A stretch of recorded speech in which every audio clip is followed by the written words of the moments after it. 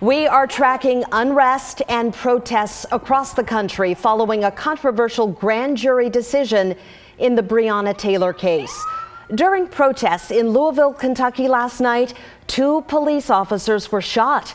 The suspect is now in custody. Thank you for joining us today. I'm Brenda Braxton. It has been a tumultuous 24 hours, and NBC's Blaine Alexander has a wrap-up.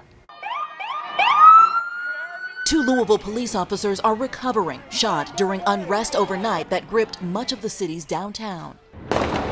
This gunfire captured in a police live stream in the area where the officers' shooting took place. Officer down, right there. Officer down. I am very concerned about the safety of our officers. Obviously, we've had 2 officers shot tonight, and that is very serious. It's a very dangerous condition. Anger spilling into the streets after the grand jury decision in the Breonna Taylor case. Louisville under a 9 p.m. curfew, the National Guard moving in as police and protesters clashed. Similar emotions echoing in cities nationwide, from Chicago to Atlanta to New York City, even turning violent in Denver and Buffalo, where cars plowed into protesters, and in Portland, where a Molotov cocktail thrown at police caused chaos. Taylor, a 26-year-old former EMT, was shot to death back in March when police with a no-knock warrant entered her apartment. She was inside with her boyfriend, Kenneth Walker. He says police never announced themselves. According to the state's attorney general, officers and a civilian witness say they did. Walker thought they were intruders and fired a shot. Police responded with gunfire, killing Taylor. Of the 3 officers involved, only 1 will face charges, but not for Taylor's death.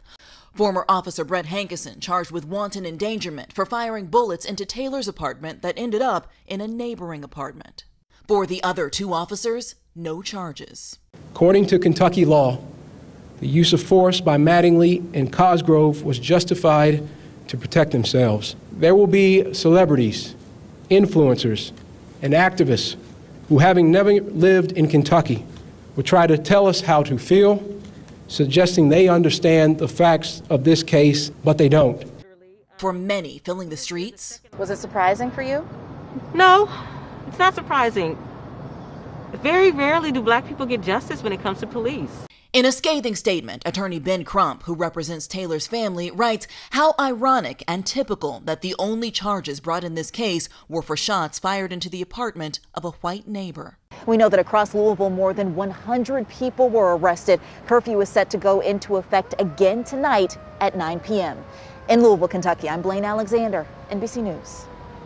Here in Portland, police declared a riot downtown as hundreds gathered in front of the Justice Center. Officers and federal agents used flashbangs and pepper balls to clear the area. The crowd responded, throwing 3 Molotov cocktails along with rocks, bottles, and cans. We also saw part of the building's awning set on fire.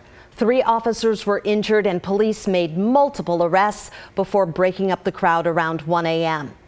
Now, the protests started peacefully earlier in the night with people coming out despite the rain. They chanted Breonna Taylor's name. Several speakers talked about the discrimination they faced in their own lives and expressed outrage over the lack of charges against the officers in Louisville. Well, Portland police are preparing for the potential of more violence this weekend, this time between Antifa and the Proud Boys, a far-right group. The Proud Boys announced a gathering at Delta Park on Saturday, but the Parks Department, under the leadership of Commissioner Amanda Fritz, denied the permit, saying COVID restrictions don't allow groups of 50 or more. The Proud Boys are expecting thousands, and Fritz said social distancing isn't possible in a crowd that size. We double-checked with the Parks Department, and it did not approve any permits this summer for any group to protest, but obviously the protests have gone on anyway.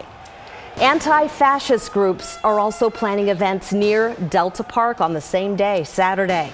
Portland police say they're monitoring the situation since rallies like these have been violent in the past. We do expect to get a few more specifics about what police plan to do when Chief Chuck Lavelle holds a press conference this afternoon at 1:30. We will stream it live on KGW.com and on our social media pages. Now to the wildfires in Oregon, and this morning we toured the Emergency Coordination Center in Salem. That's where officials are working on the statewide response to this emergency. They're coordinating resources and connecting local emergency workers with federal help. Oregon had more than 47 states provide some level of assistance in person or virtually during this crisis. Well, the rain is a welcome sight for firefighters. Right now, there are 10 wildfires burning in Oregon, but earlier this month, that number was almost 40. So progress. Governor Kate Brown described the fight as, quote, entering a new phase. The rain this week does provide some relief, but it also increases the chance of falling trees. We certainly would expect, just like we saw in Eagle Creek with Interstate 84, the challenges of fires burning on those steep hillsides adjacent to roads. The wildfires could cost the state of Oregon more than $100 million, but it's hoping FEMA covers half of that. In the meantime, there's a new challenge. People going into the fire zone to get a look at the damage. A paraglider and a drone entered restricted airspace recently, grounding the actual firefighting helicopters. Officials are asking the public to stop. Let's take a live look outside from our Wells Fargo sky cam. I see a little bit of blue there in the distance, but the theme is rain. Rod, I know you have your eye on the radar today. I do, although, and you just showed the sky camera there, it's actually been a pretty quiet, pretty nice day. Here's a look at Doppler radar, the rain continuing to be primarily here on the west side. And as I take you in closer, still some lightning strikes up north of our region, across parts of western Washington, but nothing in our immediate zone. Here's the radar. Pretty good passing shower right now in Salem. Overall, most of the showers have still been Coast Range and Cascades and then kind of fading as they move in. Now, as we go through the heat of the afternoon, we might start to see increasing shower activity across the flats of the valley. A couple more live cameras for you. The coast has had a nice mix of sunshine, just like the valley has so far today. That's Cannon Beach Live, 62, and downtown Portland, 68. It's already warmer than I thought we would be this afternoon. I've upped our temperature with a mix of sunbreaks and scattered showers continuing to 70. I would tell you, if we just continue to warm up, the air mass in place could support a high this afternoon of 74. Steady rain. One more real good rain soaker comes in tomorrow. We'll take a look at the latest Futurecast to track that shortly. See you then. Thank you, Rod. Now to the coronavirus. Oregon is seeing another uptick in cases after Labor Day weekend. Yesterday, the state health authority reported 193 new infections and 6 deaths. Since these wildfires started, testing has dropped significantly because smoke closed a lot of the testing sites. And the people who are getting tested are seeing a higher rate of positive results. COVID cases also rising sharply in Clark County. And that is delaying the start of in-person school for some of the kids there. This week, the Evergreen District started bringing some kindergartners back in small groups. That will continue, but Evergreen is delaying its plan to expand hybrid learning to all elementary schools by mid-October. Washington health officials blame the spike on Labor Day gatherings and people congregating indoors because of the wildfire smoke. It's kind of stressful. I mean, everyone's a little bit bummed because they can't go to classes. But I think it's being able to move into the dorms. I think it helps the experience. It is move-in day for students at Portland State University. During the pandemic, though, all dorms have only one person per room. Today, we saw kids moving into the Broadway Residence Hall on Southwest Jackson Street.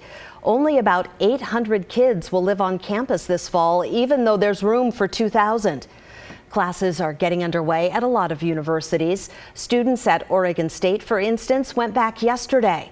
There are also a lot of kids who are studying out of state right now. In fact, some of them have been at it since last month. Harley Hicks is studying at Davenport University in Michigan.